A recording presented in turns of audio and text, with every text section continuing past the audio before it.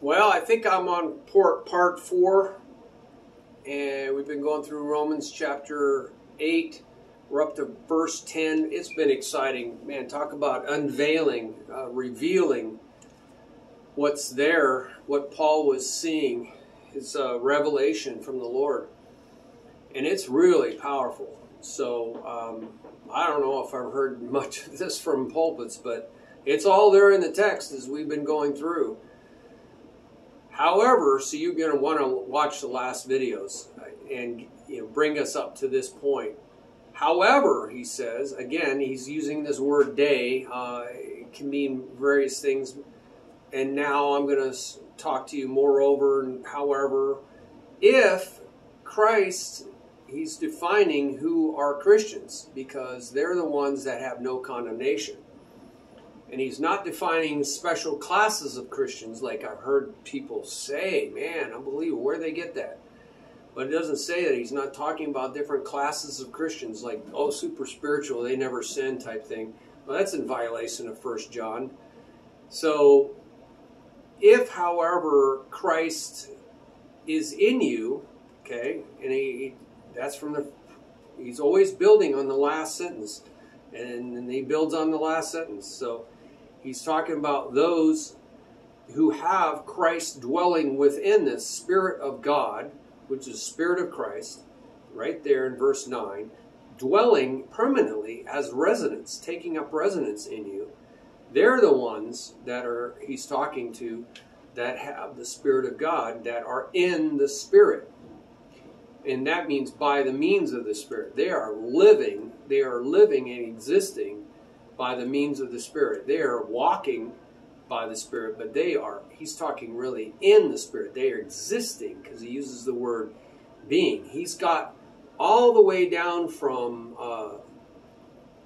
this idea of doing, working, living, walking all through the world. His works. You're working. You're doing. You're moving through life. All the way down to being, because being is what is the problem. Where are you being? And he's talking about those who are in the world, those who are not in Christ, those who are still under condemnation, that because they are actually in hostility with God. They are punching God right in the face, literally. And they're being in the flesh. But you are absolutely not being in the Spirit, being in the flesh, because you are being in the Spirit.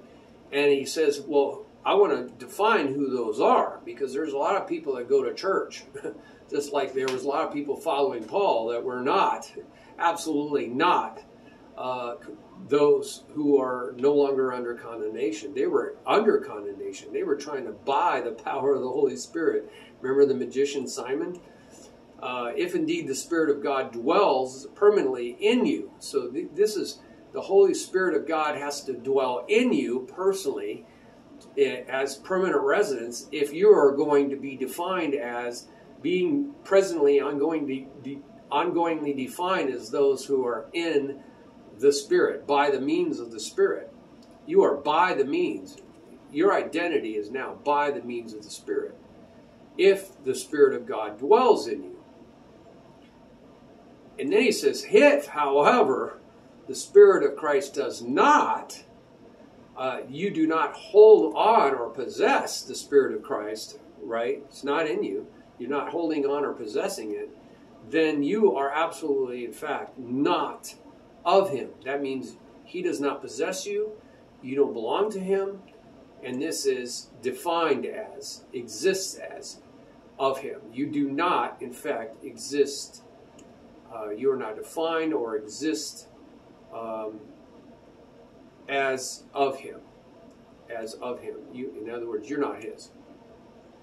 You do not presently or ongoingly exist as his. Now we're finally in verse 10. So we kind of see, if, however, Christ is in you. Now that is implied from the previous verse. If Christ in you, you don't have to keep resupplying the verb. It's different in English, right? It's really choppy. if the Spirit of Christ dwells within you, right, and you are in Him, you are possessed by Him, you belong to Him, then, so it's an if, then kind of statement.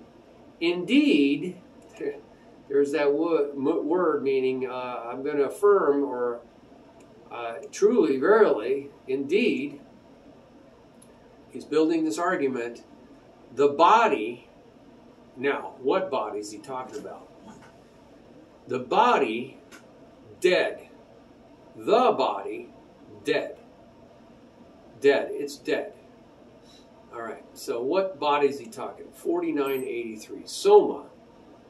So we can go look, click on Soma, and then click down on the right-hand column all the way down. This is Bible Hub, interlinear on that verse.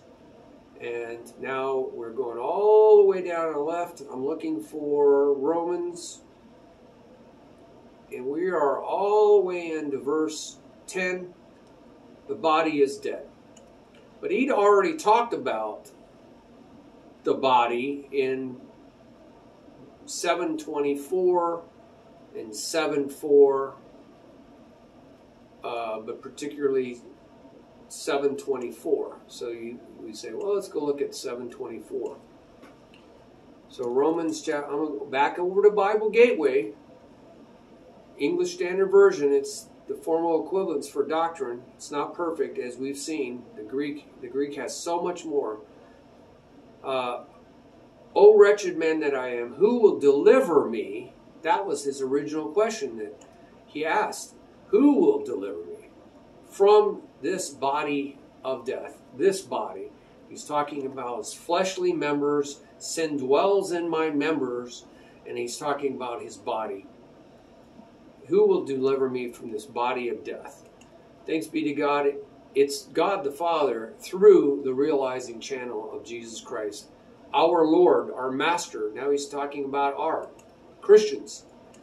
And that's why in verse 8:1, chapter 8, verse 1, he's talking about us, like himself, like in this situation, who's going to deliver us, snatch us up to be with himself, that's going to take us away from this body of death. And he says, thanks be to God, it is through Jesus Christ. Well, we know that happens at our glorification, at the end of our Christian walk. But he's talking about our Christian walk now. And this body is the body of sin, we know, that was killed in order that the body of sin might be Romans chapter 6. Right? He's talking about water baptism and how our body of sin, the body of sin, our mortal body, that's what it's talking about. Our mortal body where sin dwells in our flesh. So it's the mortal body. It's not the body of Christ. So let's get back out of there. So we know what he's talking about. This body, this flesh, because we got to remember his last statement says, I myself, presently and ongoingly, this is his summation of this battle between the flesh and his identity, which is the Spirit of Christ dwelling within him. I myself serve the principle or law of God. And this is Mosaic law. He says the Mosaic law with my mind, because he's a Jewish Christian. With my mind, right? My inward being is saying, this is how I am a slave. I serve as a slave, presently and ongoingly. But the problem is, with my flesh, I serve the law of sin. There is this principle of sin that dwells in my bodily members, and I, presently and ongoingly, am serving as a slave. There's a battle going on between who I serve as a slave. And he's saying it's an ongoing battle. But we're going to be delivered completely. He talks about being changed into his likeness and finally being delivered from this mortal body. He keeps talking about this mortal body. So he says, if you are in Christ, right?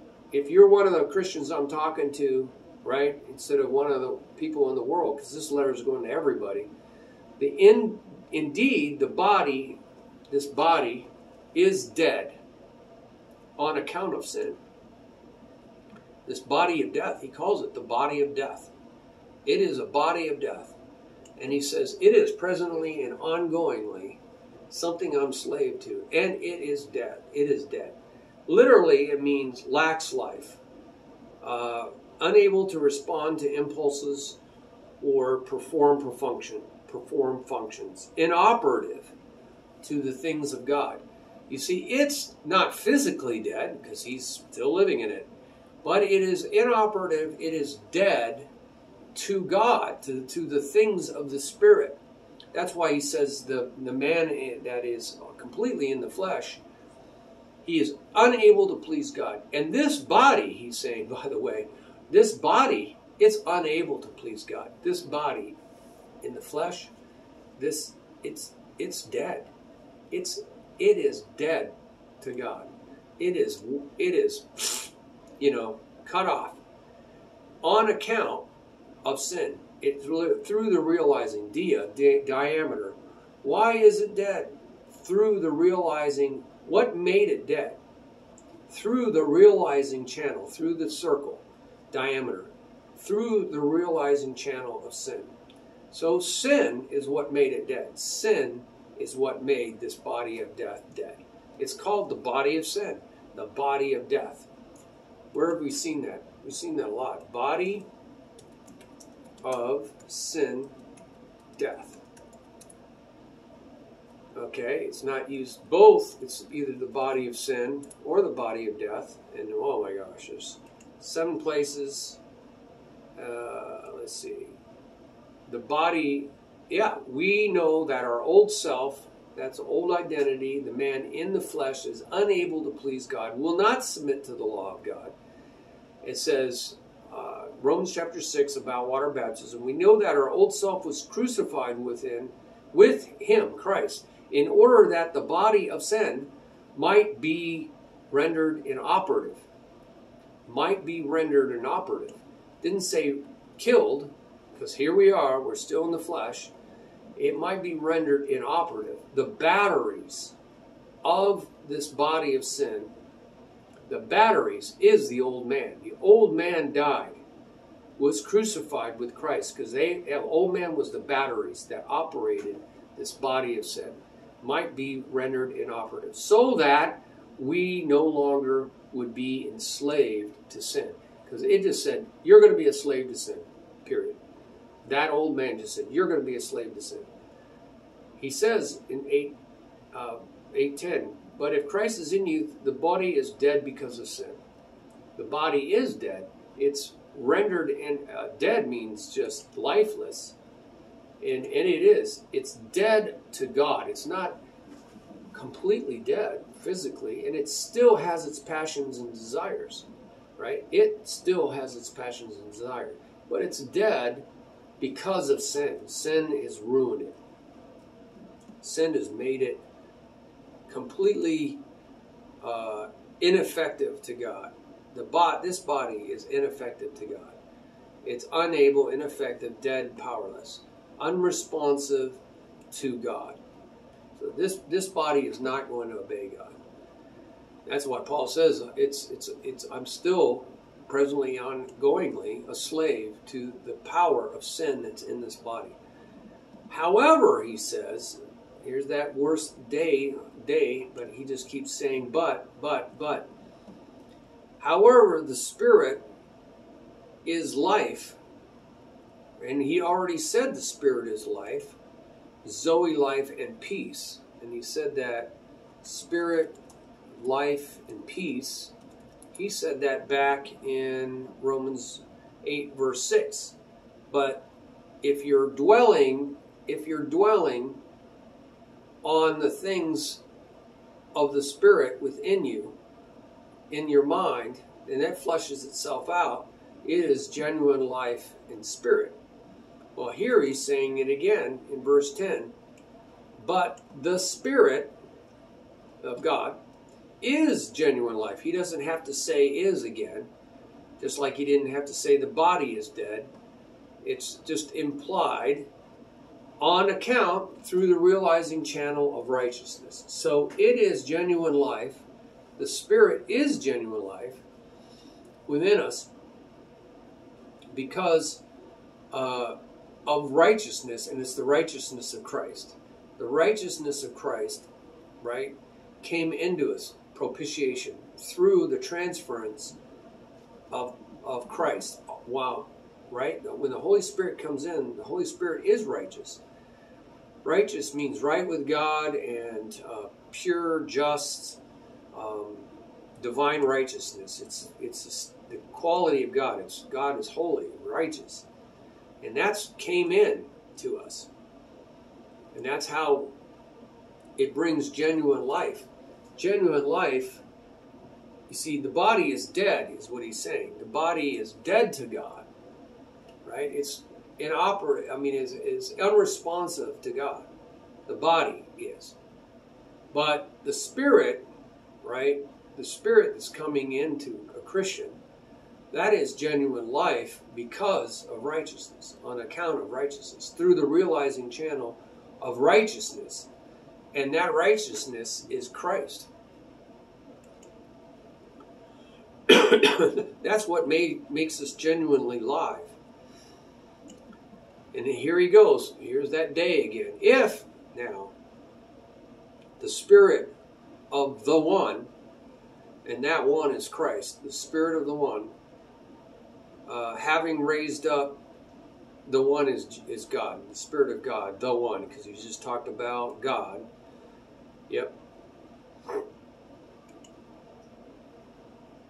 Now, if the Spirit of the one, right, having raised up Jesus, when did he raise up Jesus? God, right? Jesus was raised by the Spirit of God. We see that all over the place. Just look up raise Spirit, and you'll see that if it is, yeah, he who raised Christ from the dead, God did, Father, will give life to your mortal bodies through his Spirit who dwells in you. And 1 Corinthians 15 says, 15:44, it's talking about raised a spiritual body. And if there is a natural body, there is also a spiritual body. So it's talking about that. But Paul's talking about the blessed hope. Where is the blessed hope? Blessed hope. It's called the blessed hope. Paul talks about our resurrection. There's a lot of places. And waiting for our blessed hope, the appearing of the glory of our great God and Savior, Jesus Christ. So that is what we're waiting for, the blessed hope. And we're living in this present age. And we're changed into his likeness. Where is that said? And we are transformed, or we're changed in his likeness. I'm going to go do what I've done before. Go out to, not Google, DuckDuckGo it. Changed into his likeness verse. And we'll just say verse. Colossians 3 Bible verses about changed into his likeness at our resurrection. It has to do with resurrection. Okay, so let's look at resurrection twinkling. Nope. So again, sometimes you can't find it in English. Resurrection twinkle verse, twinkling of an eye. verse. Yes, 1 Corinthians 15:52. 1 Corinthians 15:52. 1 Corinthians 15:52. In a moment, in the twinkling of an eye, at the last trumpet, for the trumpet will sound, and the dead will be raised imperishable, and we shall be changed. Wow. 15:52. So it is with the resurrection of the dead. What is sown is perishable. What is raised is imperishable. It is sown in dishonor, yes, this body of sin, but it is raised in glory. It is sown in weakness, but it is raised in power. It is sown a natural body, but it is raised a spiritual body. We are going to be just like the Lord. If there is a natural body, there is also a spiritual body. So the first man was from the earth, a man of dust. The second man is from heaven. And as was the man of dust, so also those who are of the dust. And as is of the man of heaven, so are also those who are of heaven. Just as you have borne the image of the man of dust, we shall also bear the image of the man of heaven. I tell you this, brothers, flesh and blood cannot inherit the kingdom of God, nor does the perishable inherit the imperishable. Behold, I tell you a mystery. We shall not all sleep. Not everybody is going to die. But we shall all be changed. In a moment, in the twinkling of an eye. Yeah, we're going to be changed. We are going to be changed. Wow, I wonder what that says in the Greek. Let's see what that says. 1 Corinthians 15:52. Let's type that in. 1 Corinthians 15:52. 1 Corinthians 15:52. I'm putting that in the Bible Hub. 1 Corinthians 15:52. Something happened. 1 Corinthians 15:52. Carry turn. And it says, we shall be changed. Alasso. We will be altered, transformed, exchanged from one thing to another. Wow. Praise the Lord. We're going to be changed from one thing to another. We're going to be going from this body to Christ's body. So this body is going to be history. He says, now, if the spirit of the one, back to Romans 8:11, has already, past tense, raised up Jesus out from the dead, right? That spirit that raised Jesus out from the dead in the past, presently and ongoingly dwells, and he already told us that's a true Christian. If the Spirit of Christ dwells in you, then you are in the Spirit. Where do you say that? I said that probably on the previous video. Yeah, verse 9. But if you are in the Spirit, that is, if the Spirit of God presently, ongoingly dwells as permanent residence in you, that's who he's talking about. He says, if it dwells in you, if the Spirit that raised Jesus from the dead presently, ongoingly dwells permanently in you like a house, the one, that Spirit, he doesn't have to repeat Spirit, because you can just say the one, using the definite article, having already done this, raising up from out of the dead, Christ Jesus, he repeats it actually. He wants to really get this clear. This is the Spirit that raised Jesus from the dead, will in the future. Now, he doesn't say presently and ongoingly. He uses the future. He introduces something you would never see in the Greek, in the English. He will give life. That is that genuine life, Zoe, but this is poi Zoe. So we'll make alive. We'll make genuinely alive. right? Third person singular, he, she, or it. This is the one. He, she, or it will give you life. It's talking about the Spirit. Also, to the mortal bodies of you. Kai is sometimes used here not as a conjunction and coupled to this and related to this, but it is to the mortal bodies of you, right?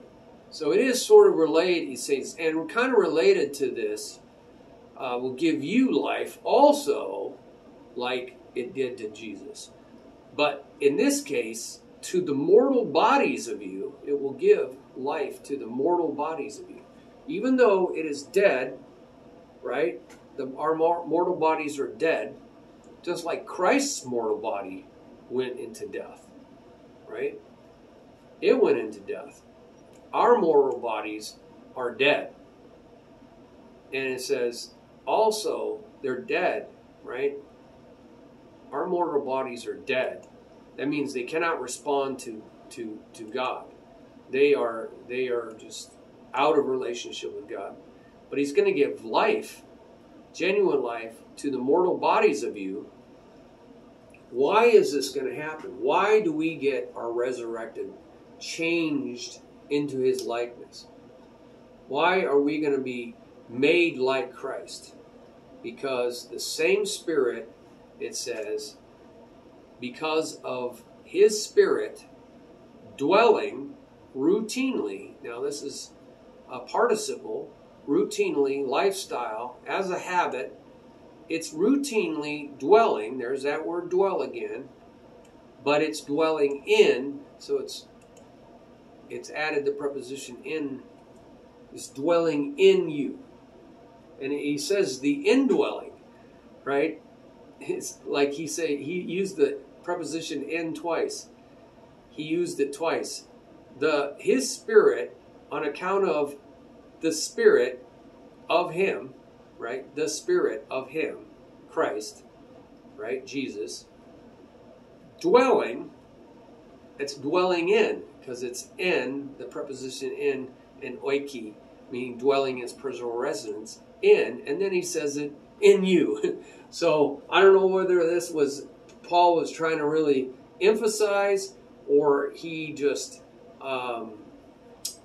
doesn't know Greek very well, or if he's trying to really emphasize in you because of his dwelling Holy Spirit dwelling in you, his indwelling Holy Spirit. No, it's not even used as an adjective, it's a verb.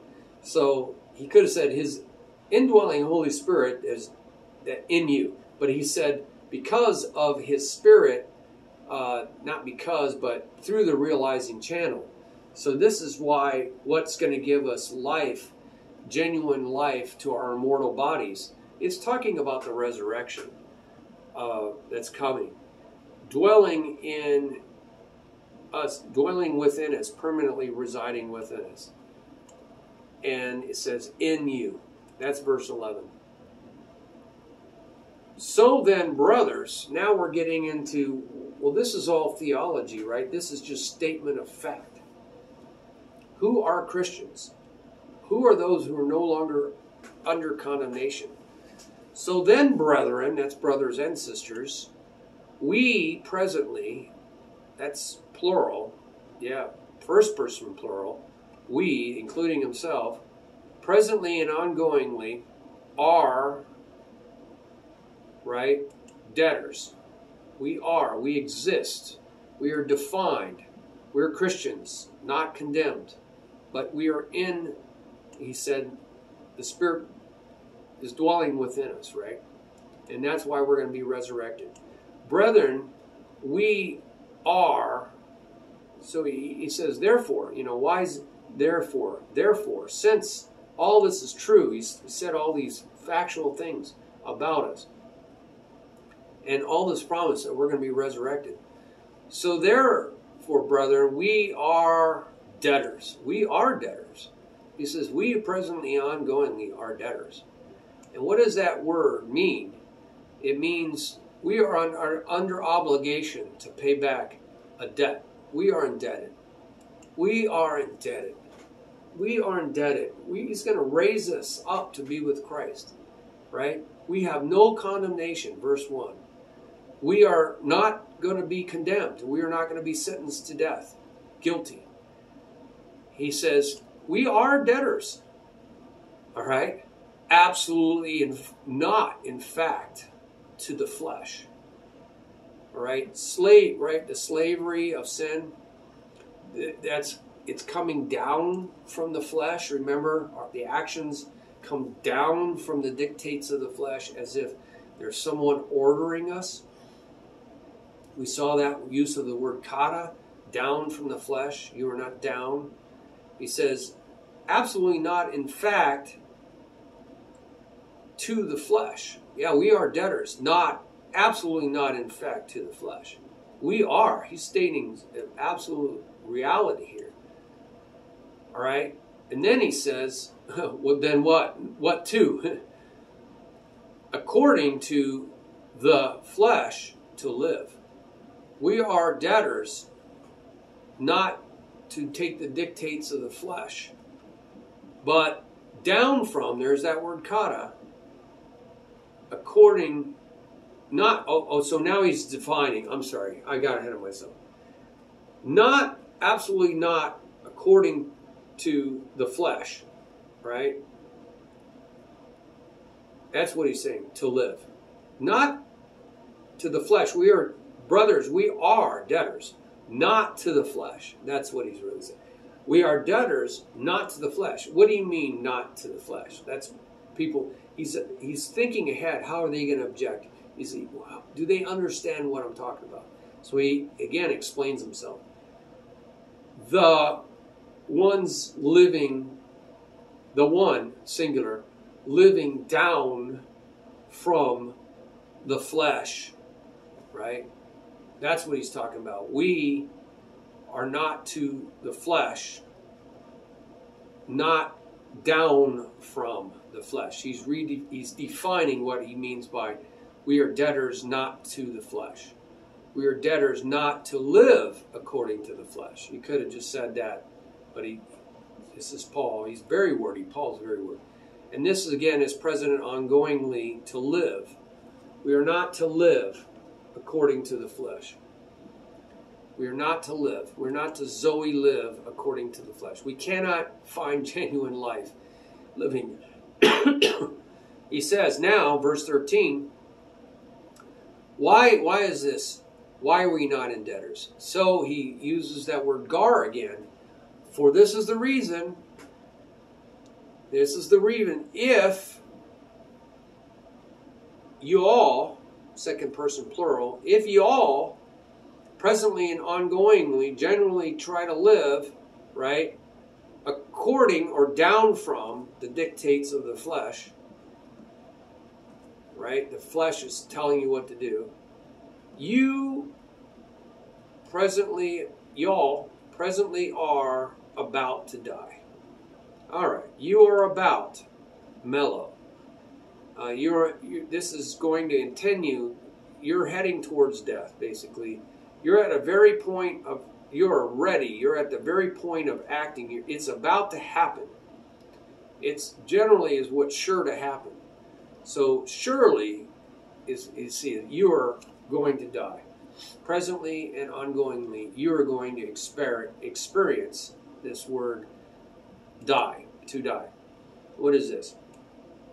Pathomnesko, to die away from, focusing on the separation that goes on with dying away from. So dying, we're going to be separated from life, which is God. And so he's saying, for if you live down from the flesh, and who are they? They're not those who are in the flesh. They're not those who are in the spirit. They are in the flesh. This is almost like natural man, right? Always in the flesh. They cannot please God. They're in hostility to God. He says, you are about to die. And he's saying, y'all, whoever this is, y'all that are going to live down from the flesh, you are about to die. In other words, you're fastly approaching death. If how, now he's talking about the other group.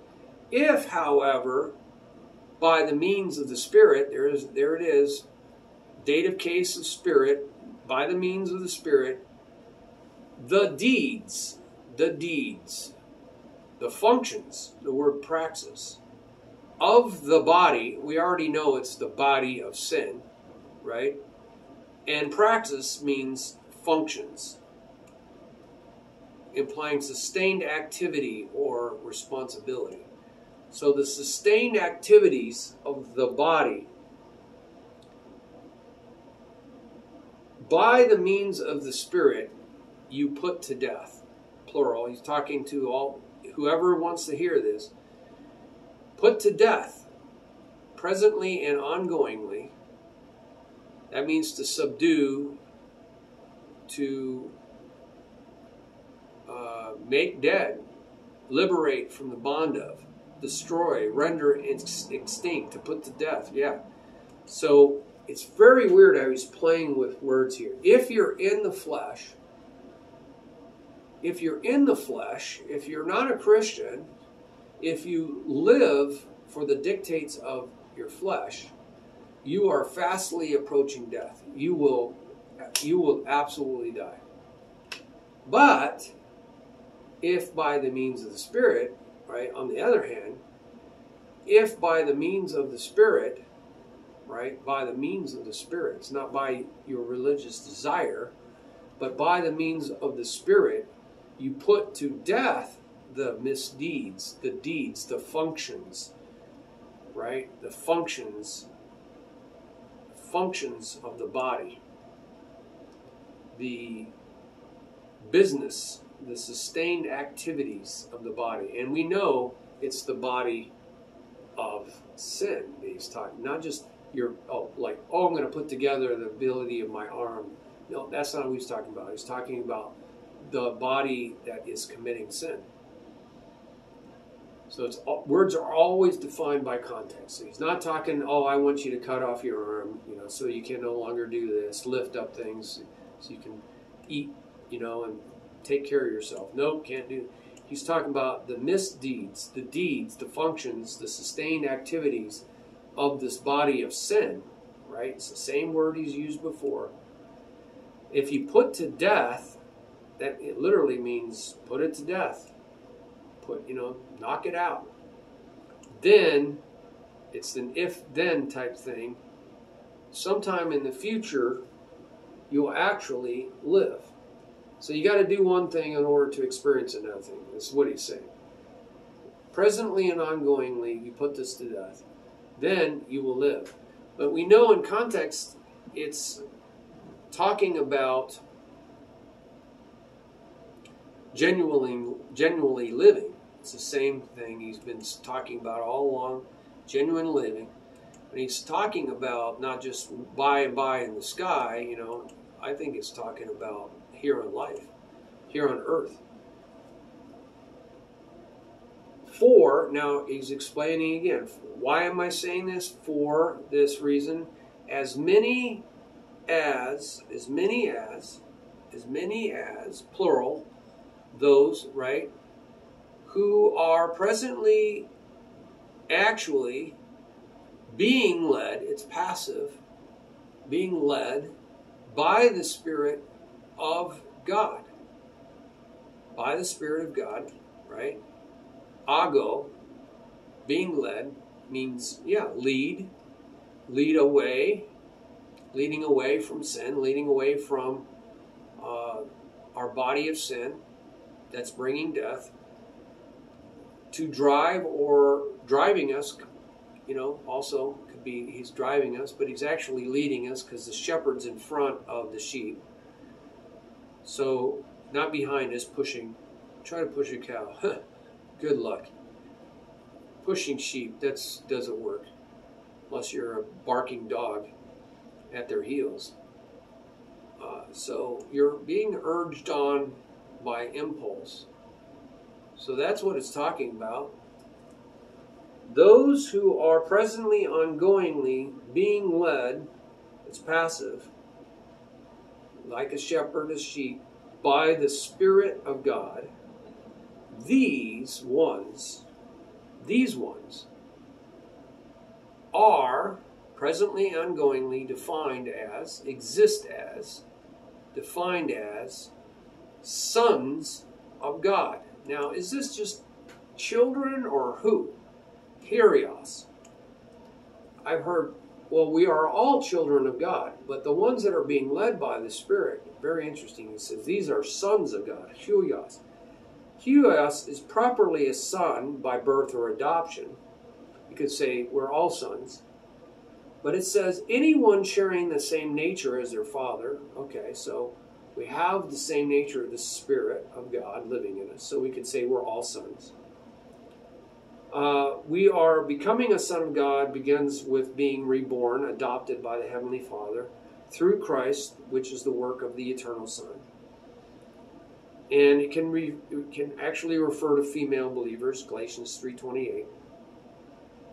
It emphasizes the likeness to the believer, of the believer to the Heavenly Father, resembling His character more and more through the process of living by faith. Highlights the legal right to the Father's inheritance. Now, this is very interesting. As the believer lives in conformity to the Father's nature. You know, Paul talks a lot about how you don't receive your inheritance until you're a Kyrios. So you have to reach the age of maturity. And that happens after you get out of being a little child, you know, with all your problems, and now you're a mature adult that your father can trust you with an inheritance. And so I think a lot of people have rightly noted that this is referring to a different class of Christians that are now being led. They're actually being led by the Spirit. Now he's going deeper. He's going beyond just Christians that are in Christ. He's talking about those who are being led by the Spirit. For if the inheritance, no, he's not talking about that. Cast out the slave woman, shall not hear in them. Okay. Where did I see that? The son receives their inheritance. The Kyrios receives the women shall not inherit with the son of the free woman. Where did I see that? All right, so this is where we go back to DuckDuckGo. Inheritance goes to mature sons. It's mature sons. Otherwise, you're a slave. Yeah, it says verse. There's a verse that says, well, until you are a mature son, you're treated like a child. Galatians 4:1. You're going to be treated like, which is no different than the other servants or slaves in the house. I mean that the heir, as long as he is a child, is no different from a slave, though he is the owner of everything. Galatians 4:1. And so, he continues, but he is under guardians and managers until the date set by his father. That's where we get pedagogists, is these people who are hired servants to make sure the kid went to school. And he's saying that the law is like this. In the same way, also when we were children, implying when we were children as Jews, were enslaved to the elementary principles of the world, Stoichean. These are rules that say don't touch, don't do, don't. These are commandments that are common in all religions. But when the fullness of time had come, God sent forth His Son, born of a woman, born under the law, to redeem those who were under the law, so that we might receive adoption as huios, as sons. So we're adopted as sons, and because you are sons, God has sent the Spirit of His Son into your hearts, crying, Abba, Father. So you're no longer a slave, but a son, right? And if a son, then an heir through God. I think what Paul is saying, if we look at all that Paul says about this, is that Jews, until they received Christ, they were like children being just, don't do this, don't do this, basically protected and guarded. And the law was like that. It was teaching them to keep them, don't touch this. And these are all elemental, very rudimental ABCs, the way you teach little kids. You don't explain a lot. You just tell them what to do. And that's what the Old Testament law was like until they become adopted sons. So maybe this is not a special class. I think this is referring back to you are no longer in condemnation, verse 1. And he's talking about you are in the Spirit because the Spirit of God has taken permanent residence in you. And so you are defined as being in the Spirit, not in the flesh. He says you're absolutely not in the flesh because the Spirit of God dwells in you. So this is not talking about, oh, you can have carnal Christians. You can have fleshly Christians. He said, no, actually, if you're living in the flesh and the Spirit of God is not leading you, then you're not a Christian. You can say whatever you want to say. For as many as the Spirit of God is leading, that doesn't mean he's got them there. It means he's getting them there. Do you understand? Presently and ongoingly, we haven't arrived. Arriving is when we are changed into his likeness. We are raised from the dead. He gives life to our mortal bodies. That's the promise. That's the blessed hope. But he's going to get us there meanwhile. And we are being led there. And this is a process. This is not an event. This is presently and ongoingly leading us. Right? The Spirit of God is working on us. He's in us. We are following him. Then we are these sons of God. That's who we are. We are these sons of God. All right, so, and how's he going to define this? For absolutely not. He's defining this again. He's always defining what he just said. For absolute, I can say this because absolutely, in fact, you have not received, you all, these Christians he's talking that are no longer under condemnation, you have not received, lambano means grabbed for yourself. You have not grabbed a hold of for yourself. This is not passive, it's active. You have not grabbed a hold of for yourself a spirit, just any old spirit, it doesn't have the definite article, of bondage or slavery again, what do you mean again? That's really important because he put that again. To or reaching or penetrating fear all the way to fear. Well, fear of what? Fear of judgment and condemnation, sentencing. You are damned. And where did they get that fear? These were Christians. I'm sorry, these were Jews. He says, you have not, he's talking to Jews, again to fear. Where did they get this original bondage, slavery to fear? Wow, slavery to fear because of the judgment that's coming. Without Christ, there is a fear of judgment. And we can just type in fear of judgment, and there's plenty out there. In the fear of judgment. There's a lot in the Old Testament, obviously. And in Hebrews 10:27, it says, without the sacrifice of Christ, all you have left is a fearful expectation of judgment. That's what it is. And a fury of fire that consumes the adversaries of God. Wow. Fear God and give him glory because the hour of judgment has come. Wow. It is a fearful, terrifying thing to fall in the hands of a living God.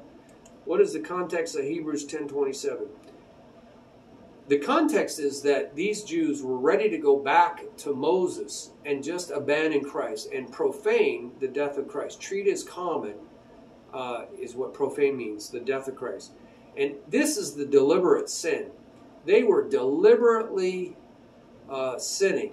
They were going to treat Christ as a common criminal, go back to Moses, It says, if we have deliberately sinned after we have received the knowledge of the truth is Christ. The knowledge, the intimate knowledge of Christ.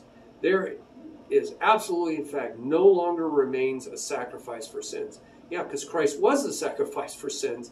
And if you say he was just a criminal and you go back to Moses trying to be righteous through obedience to the law, then you're done. It says, there's nothing left but a fearful expectation of judgment. Fearful expectation of judgment. And that is being a slave to fear. And I'll just look up slave to fear.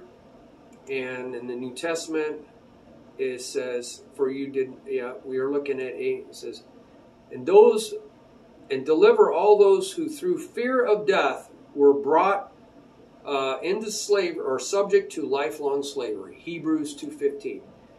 That's what Christ did, to deliver all those who through fear of death, we are absolutely fearful of death because you're just going to face judgment. And we are subject to lifelong slavery. We're a slave to the fear of death.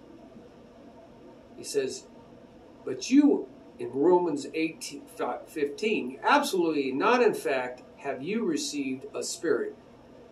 That's demonic, isn't it? A spirit that is again slavery again to fear. So they should have been delivered from this fear if you're a Christian. But you have actually, in the past, he's talking, this has already happened to you. Christians, you have received the spirit of divine adoption as sons. That's that huios again. A divine adoption as sons. A son into divine family. Sonship. Legally made a son. Worthy of an inheritance. The inheritance is what came through the Son of God. By whom we cry. We presently, ongoingly cry.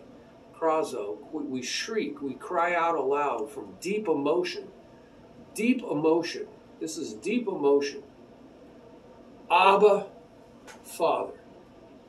So we have a new relationship with God. Beloved Father. Abba means daddy. It's a beloved, a tender endearment by a beloved child. Affectionate, dependent relationship with their daddy, their papa. So we have, I felt it. I felt the love of God.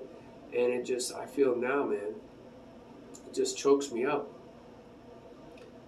It's just like, you're my child, you're my, and he's my daddy, he's my papa, right? And this is a term of endearment, not a formal title of God, but this is Father, the originator. So it's Abba, Father. Father means originator, originator of us. We are now adopted sons by whom we cry, Abba, Father. We can feel the Holy Spirit. If you cannot feel the Holy Spirit well up within you, then you don't have the Holy Spirit. I mean, you feel this, by whom we cry from deep emotion. No kidding, I have cried so full of joy when His Holy Spirit is flowing, right? And it says, how do you know you're a Christian? The Spirit Himself, right? Itself. He, she, or it. You can say itself, really, because pneuma is it. It's neuter. Bears witness. Presently and ongoingly bears witness. That's where we get martyr. Bears witness together with. That's the big word. Together with the Spirit of us. The Spirit of us is the Holy Spirit. Right? The Spirit, it's so funny, but he's talking about the Spirit that belongs to us. You know, everyone has a spirit that keeps them alive. That's what gives you life. It's the breath of God. That, what is this bear? What does it bear witness? The Spirit of God within us, right? Within Christians, true Christians.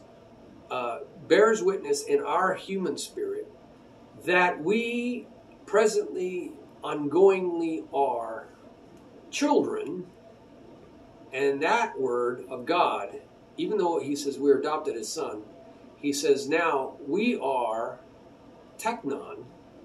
Teknon is a child living in full dependence on the father, their parents. Wow. A child living in willing dependence. And this is really something. Dependence. Drawing guidance from our Father. It's an attitude of heart.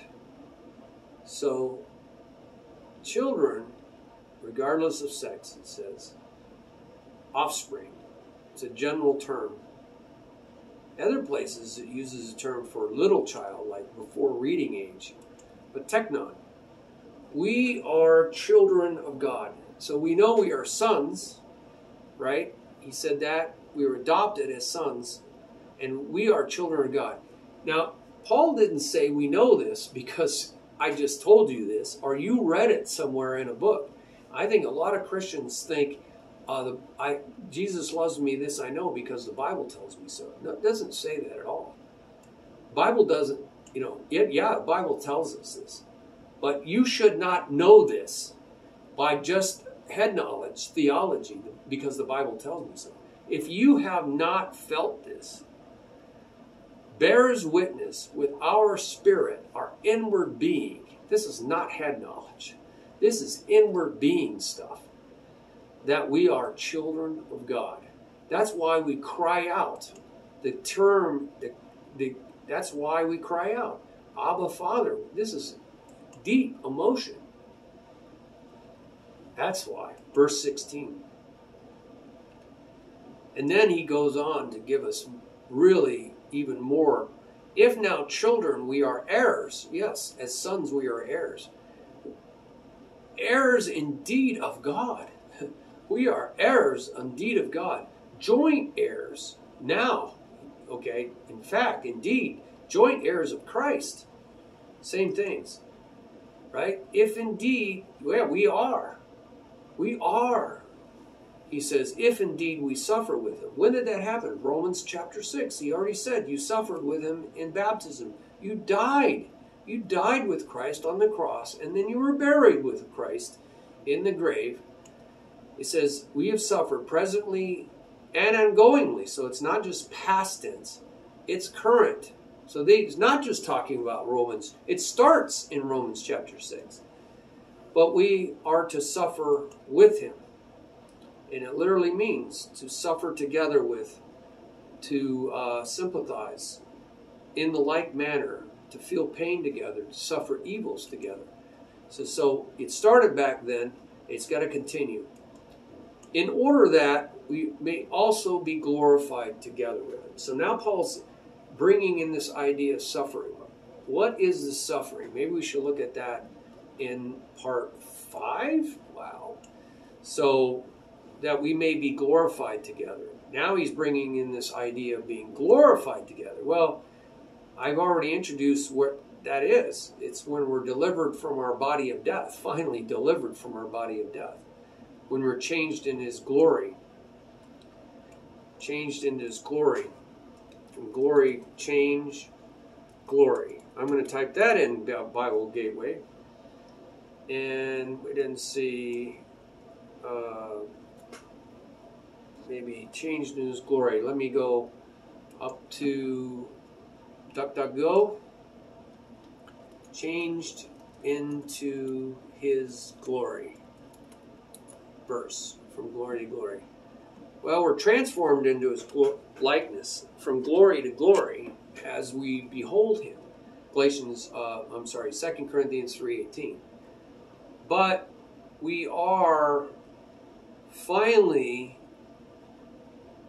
completely changed into his glory, our glorification. That's it. Our glorification. Not finding it. Glorification. Didn't find glorification. glorified. How about just glorified? Plenty in there. And I think it's, let's see if it's in Romans. Yeah, see, there's a process. Those who he predestined, he called, and those he called, he justified. That's made righteous. And then he also glorified, Romans 8:30. So that's the future.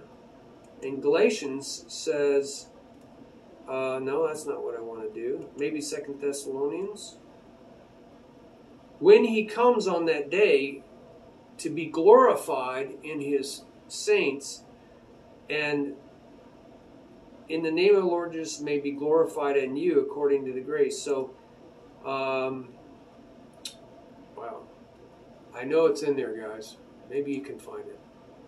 So there's a glorified. The glory of, the glory. The glory. The glory.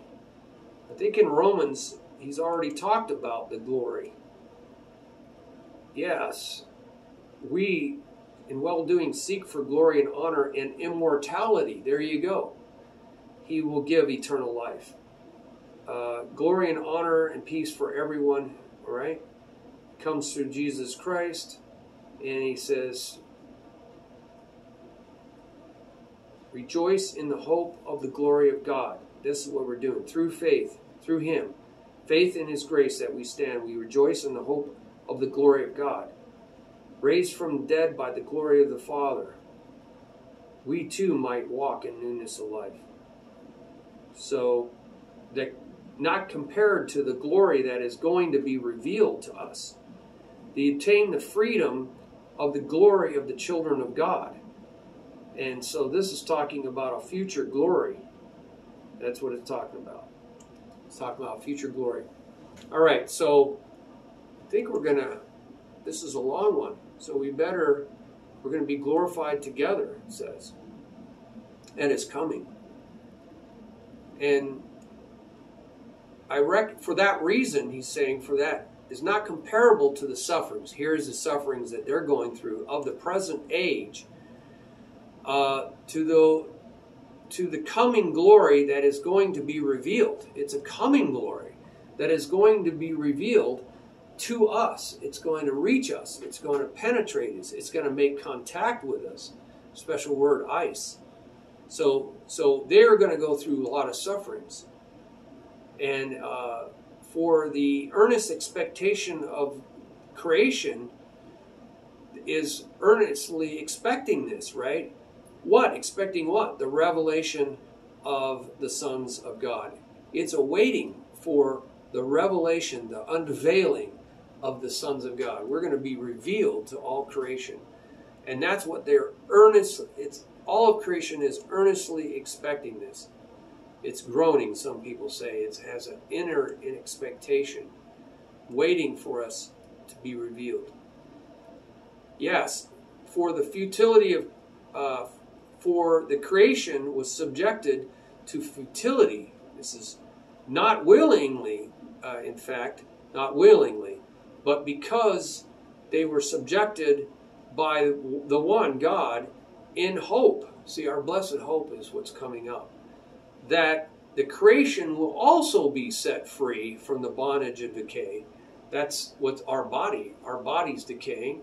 And all of creation is waiting for this same thing, waiting to get to this freedom of the glory of the children of God. There he goes. I was looking for it. 8:21. They're waiting for this freedom, this being set free from the slavery. And this happens at the glory of the children of God. The glorification of the children of God. This is like the glory of God stuff. That's what it says. For all of creation groans together and travails, suffers. It's suffering until now. Right? It's suffering. It's still suffering. But we are the first fruits. Christians are the first fruits of the Spirit, because we have the Spirit. We also ourselves are groaning. We're suffering in this body of death. Oh, wretched man that I am.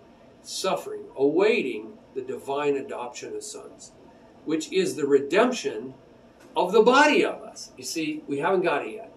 Paul says we haven't got it yet, but we're waiting for the redemption. The redemption, buying it back, the full freedom of this body of sin that he says, "Oh, wretched man, I'm living in." So we're waiting for it. This is the hope we are saved for. It's not something we see, he says. It's absolutely not what we see, but it is what we hope for.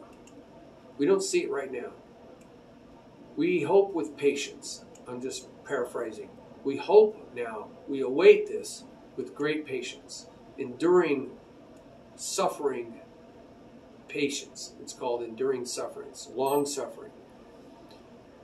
And likewise, the Spirit now joins to help us, presently and ongoingly, in the weakness of us. So that's what the Holy Spirit's for, our feebleness, our weakness of the flesh, right? It's there to help us.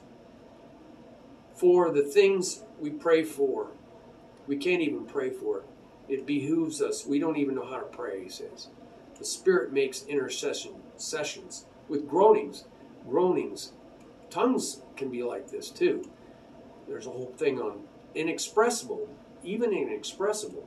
The tongues can be the Spirit interceding for us. But even in inexpressible groanings, like so deep you can't even express yourself. All right? You can't even find words for it. Like creation is groaning. And so that's the Spirit of God that is searching us and knows our hearts, searches the hearts, and is interceding us for us, according to God, for all the saints. Praise the Lord. So let's look at another video more about how to walk by the Spirit.